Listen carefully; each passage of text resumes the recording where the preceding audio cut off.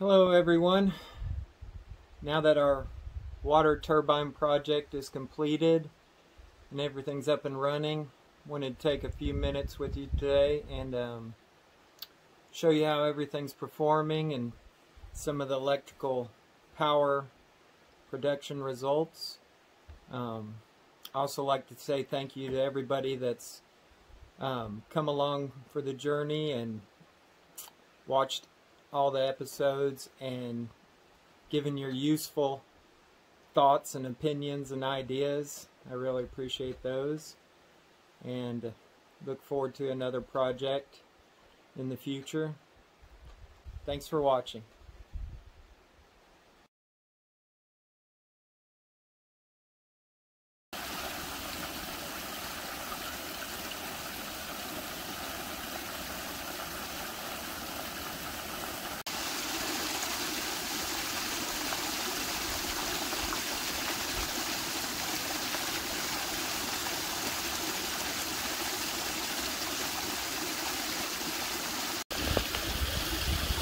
Alright, well, you can see we have ample water flow this morning.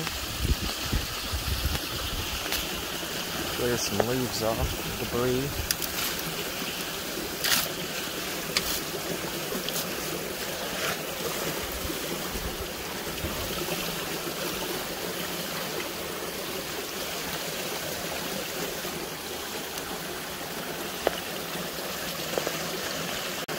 Eventually, in enough flow, it should wash the debris off, but the box still collects everything it needs to run the turbine.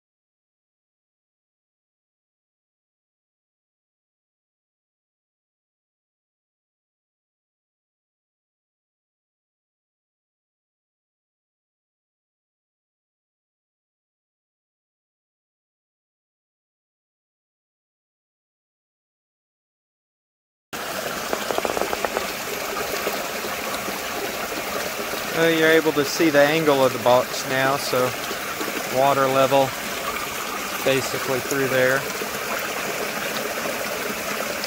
Plenty of water to run the turbine. I've installed the other shutoff valve that runs for the pipe that runs to the barrel.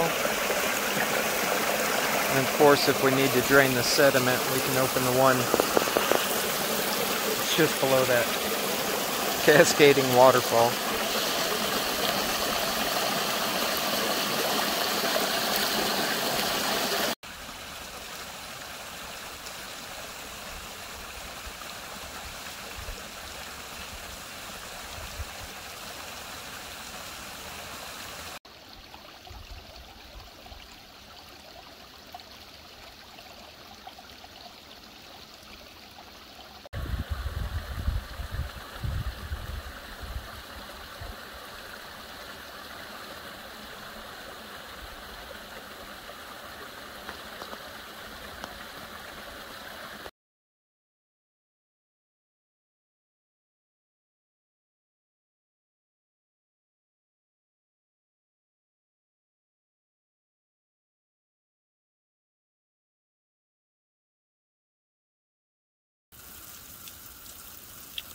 Alright, well,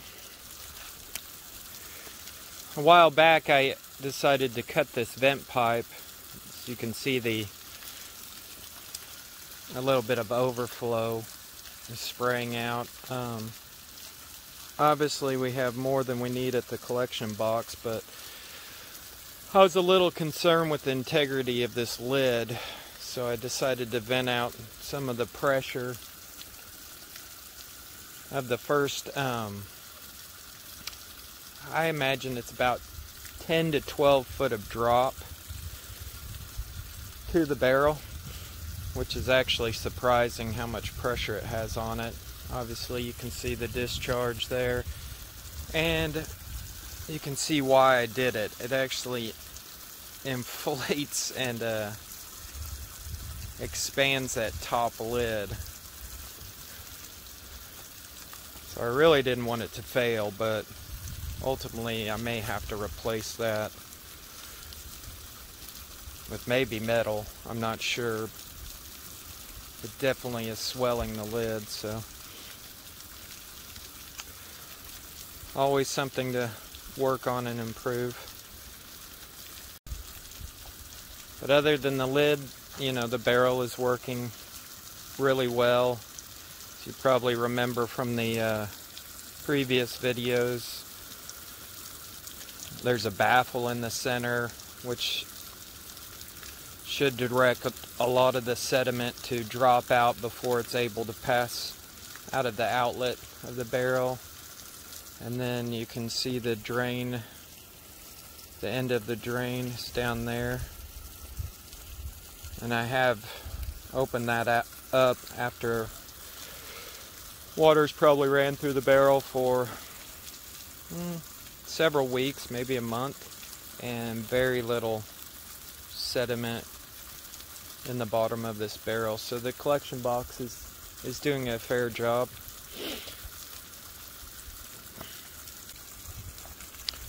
I'd almost like to put a gauge threaded into that vent pipe spraying the water out, just to see what the pressure is just in the first 10-12 foot of drop from the collection box to this barrel. It's probably surprising how much it is.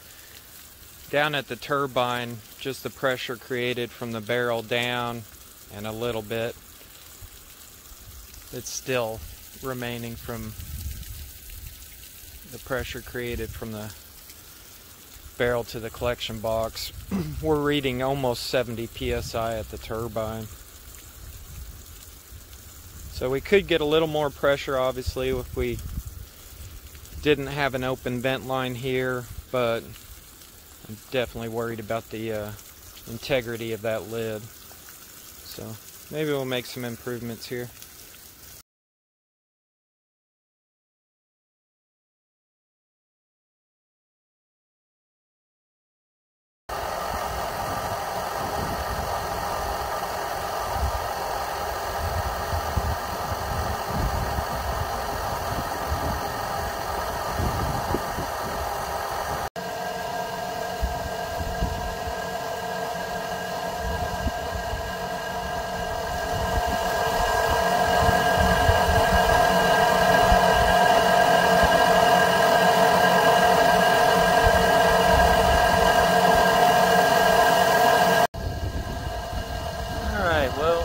Back down at the actual turbine.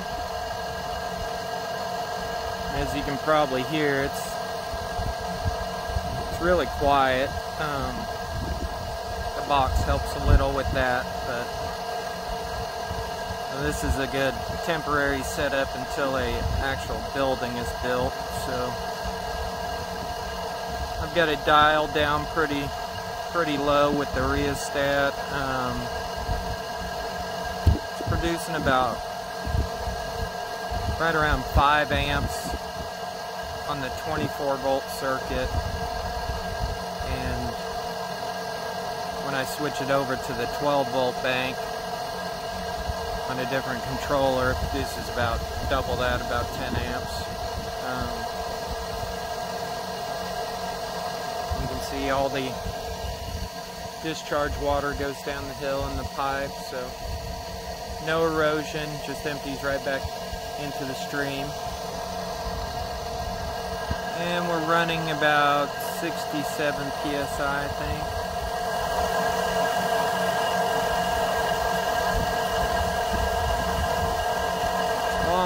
pretty good results.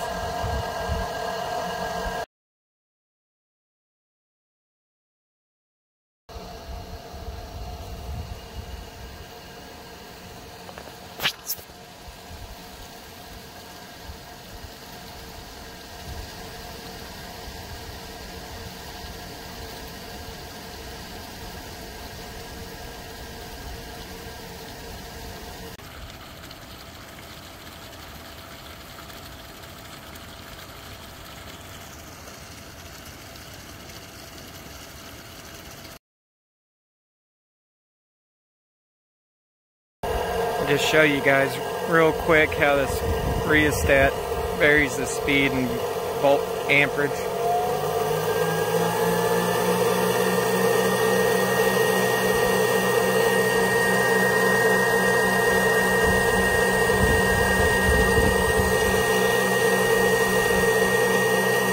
if you load it down, the amps will increase.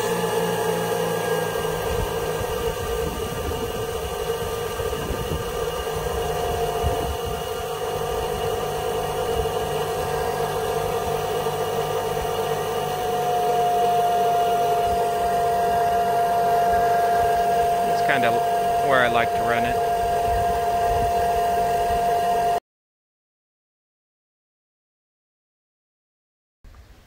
Alright, these are the two charge controllers I've just got installed for the hydro, and they feed each of the two battery banks 24 volt and then 12 volt, as you can see on the screens. Right now this one's producing about 4.8 amps on 24 volt. It's a little lower. I didn't get the rheostat set exactly correct, but it's kind of nice. Can put in these disconnect switches so I can flip it back over to the 1 position and it'll start feeding the 12 volt bank. Obviously it double the amount of amps on that bank.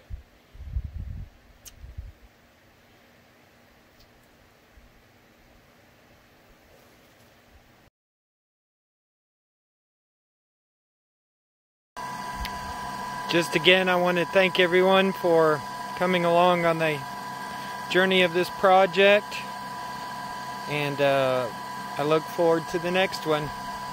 Thanks again for watching.